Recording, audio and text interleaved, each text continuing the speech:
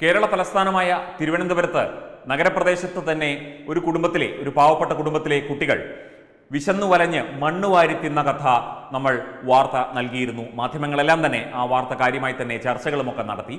കഴിഞ്ഞ ദിവസം media one എന്ന ജമാഅത്തെ ഇസ്ലാമിയുടെ ദൃശ്യ മാധ്യമം ഈ കുട്ടി വിശന്നിട്ട് മണ്ണുവാരി തിന്നിട്ടില്ല, ദാരിദ്ര്യം മാത്രമേ ഉള്ളൂ, അവർക്ക് ആഹാരം കഴിക്കാനൊക്കെ ഉണ്ടായിരുന്നു, അതുപോലെ ആ കുടുംബനാഥന്റെ മദ്യപാനം മാത്രമാണ് ഇവർക്ക് പ്രശ്നം എന്ന രീതിയിലൊക്കെ വാർത്ത നൽകുകയും ബൈറ്റ് നൽകുകയും ഒക്കെ ചെയ്തിരുന്നു.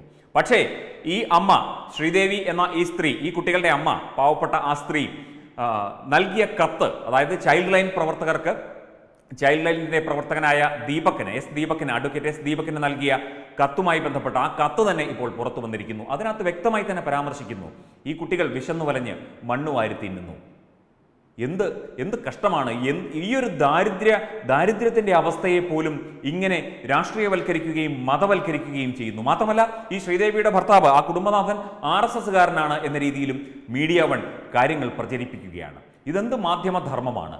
ഒരു ദാരിദ്ര്യ അവസ്ഥയെ പോലും മതവൽക്കരിക്കുകയും രാഷ്ട്രീയവൽക്കരിക്കുകയും അതിനെ മാധ്യമങ്ങളിലൂടെ ഒരു എളുപ്പമില്ലാതെ പുറത്തുവിടുകയും ചെയ്യുന്ന മാധ്യമധർമ്മം, എനിക്ക് തോന്നുന്നത് ദേശാഭിമാനിക്കും മാധ്യമത്തിനും, അതായത് ജമാഅത്തെ ഇസ്ലാമിയുടെ മാധ്യമങ്ങളായ മാധ്യമം ദിനപത്രം, മീഡിയ വൺ തുടങ്ങിയ മാധ്യമങ്ങൾക്ക് മാത്രമേ കാണൂ. ഇവരുടെ അജണ്ട എന്താണ്? ഇവരുടെ ലക്ഷ്യം എന്താണ്? ഇവരെന്താണ് ഉദ്ദേശിക്കുന്നത്? ജനങ്ങൾക്കിടയിൽ സ്പർദ്ധയും വൈരാഗ്യവും അത്തരത്തിലുള്ള ശത്രുതയും വളർത്തി ഒരു സമൂഹത്തെ തമ്മിലടിപ്പിക്കാനാണോ ഇവർ ഉദ്ദേശിക്കുന്നത്? അങ്ങനെ തന്നെയാണ് എന്ന് തോന്നിപ്പോവുകയാണ്. ഈ കത്തിൽ വ്യക്തമായി തന്നെ പറയുന്നു, ഞാൻ എൻ്റെ ഭർത്താവായ കുഞ്ഞുമോനും 6 കുട്ടികളുമായി കൈതമുക്ക് റെയിൽവേ പുറമ്പോക്കിൽ ഷീറ്റ് കൊണ്ട് മറച്ച കുടിലാണ് താമസിക്കുന്നത്. ഭർത്താവ് കൂലിവേലക്കാരനും അമിതമായ മദ്യപാനിയുമാണ്. മദ്യപിച്ച് വന്ന് കുട്ടികളെയും എന്നെയും ഉപദ്രവിക്കാറുണ്ട്. കുട്ടികൾക്ക് ഭക്ഷണത്തിനുള്ള തുക പോലും ഭർത്താവ് നൽകാറില്ല. നാട്ടുകാരുടെ സഹായത്താലാണ് നിത്യജീവിതം കഴിച്ചു കൂട്ടുന്നത്. വിശന്ന എൻ്റെ മൂത്ത കുട്ടി മണ്ണ് വാരിത്തിന്ന അവസ്ഥ പോലും ഉണ്ടായിട്ടുണ്ട്. ഈ സാഹചര്യത്തിൽ എൻ്റെ കുട്ടികളിൽ 5 പേരെ സംസ്ഥാന ശിശുക്ഷേമ സമിതി ഏറ്റെടുത്ത് സംരക്ഷിക്കണമെന്ന്, അതിനുള്ള ആവശ്യമായ നടപടികൾ സ്വീകരിക്കണമെന്ന് അഭ്യർത്ഥിക്കുന്നു എന്ന് പറഞ്ഞാണ് ഈ കത്ത്. ഈ കത്തിൽ ആ കുട്ടിയുടെ അമ്മ തന്നെ പറഞ്ഞിരിക്കുന്നു, മൂത്ത കുട്ടി മണ്ണ് വാരി തിന്നു, ആ അവസ്ഥയുണ്ടായിരുന്നു.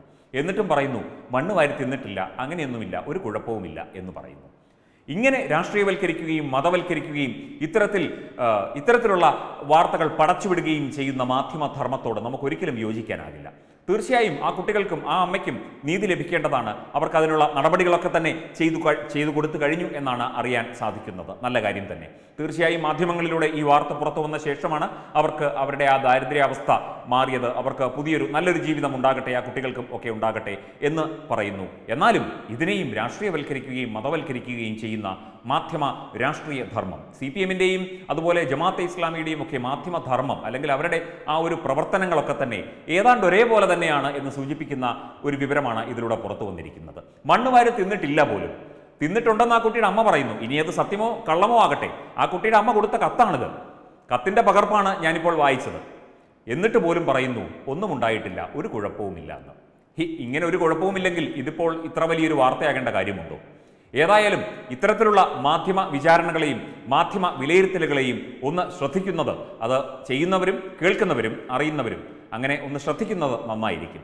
വാസ്തവം പറയുകയല്ലേ വാർത്ത, അല്ലെങ്കിൽ വാസ്തവം ജനങ്ങളെ അറിയിക്കുന്നതല്ലേ മാധ്യമധർമ്മം? തെറ്റായ കാര്യങ്ങൾ പ്രചരിപ്പിക്കുന്നതാണോ? എന്തായാലും ആ കുട്ടികൾക്ക് നല്ലത് വരട്ടെ. തീർച്ചയായും അവർക്ക് അതിനുള്ള പിന്തുണയും മറ്റു കാര്യങ്ങളുമൊക്കെ മാധ്യമങ്ങളെല്ലാം നൽകണം. അതിനൊപ്പം തന്നെ തെറ്റായ വാർത്തകളും തെറ്റായ കാര്യങ്ങളും പ്രചരിപ്പിക്കാതിരിക്കാൻ കൂടി ദയവായി ശ്രദ്ധിക്കുക. Web desk Tatwamayi news.